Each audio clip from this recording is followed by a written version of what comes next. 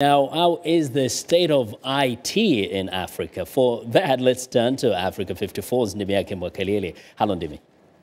Well, thank you, Vincent. Information technology is a fast-growing sector in Africa, and it is revolutionizing the way people around the world live their daily lives. Now, the Chicago-based global software company Thoughtworks is at the forefront of this technological wave. The company's mission is aimed at using technology to better or improve humanity. Thoughtworks brings people together from all over the world to achieve its goals. The company's employees, or thought workers as they're called, are targeted for their ideas and doing the right thing over their appearance and background. And the company also declares that it abhors and rejects discrimination and inequality. Thoughtworks has started a campaign called Come Home to urge people living abroad to return to work in their home countries.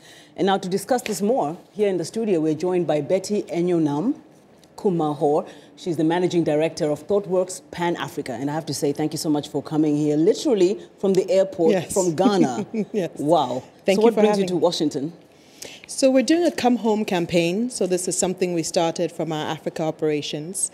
We've just seen, since we've been on the continent, that we have really an opportunity to have software developers build software in Africa for Africa. And so we know there are a lot of Africans in the US, and so we're here to kind of network with them and actually see if they want to take advantage of the opportunity and move home. So tonight there's a reception. Is this basically like a recruitment reception? It is focused on recruitment. It's tonight, starting at 6 p.m. at Busboys and Poets in Shirlington.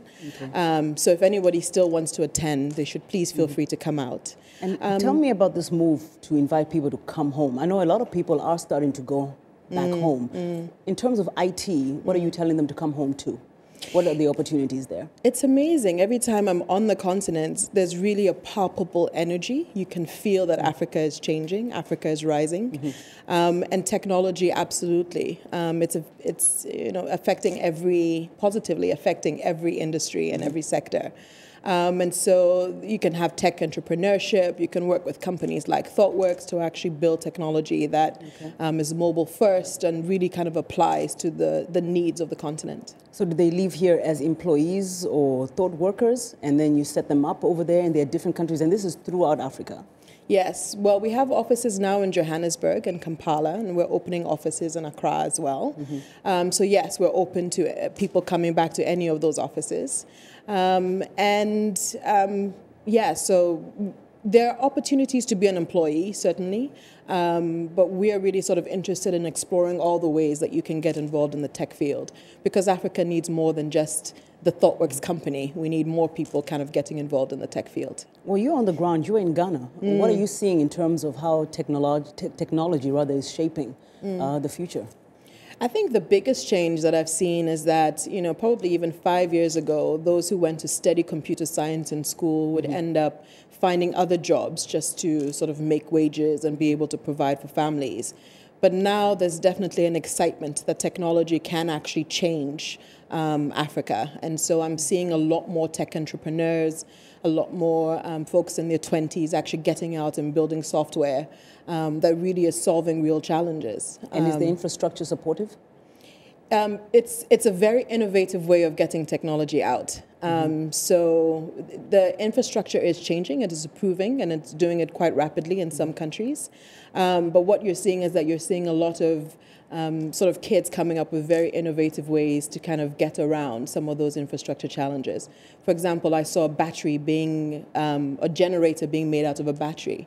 And in Sierra Leone, a kid actually made his own generator from scraps in a field, in a waste dump. And I know even yesterday on the show, our colleague Paul Ndiho featured some young girls in Uganda who are also doing amazing things. Now, Thoughtworks has an interesting mission and concept where it uses software to better humanity. Explain that. So at Thoughtworks, we are really focused on bettering humanity through software, humanity first, but really also kind of pushing the boundaries on technology. So we say we're very different from any company that sort of wants to do a CSI or CSR type program, corporate social responsibility. For us, it's very much a part of who we are and what we do every single day. But people going back home want to make money. Is there a money opportunity here?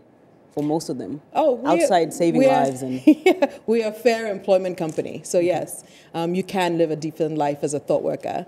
But yes, you'll find that a majority of thought workers are really sort of out to kind of change the world and would accept even less if that made that they could make more of a difference somewhere else. Well, thank you so much for coming all the way from Ghana to share that information with us. Thank you for having me. Okay, that's Betty Enyonam Kumahor, Managing Director of Thoughtworks Pan Africa. She joins us here on Africa 54. Back to you, Vincent.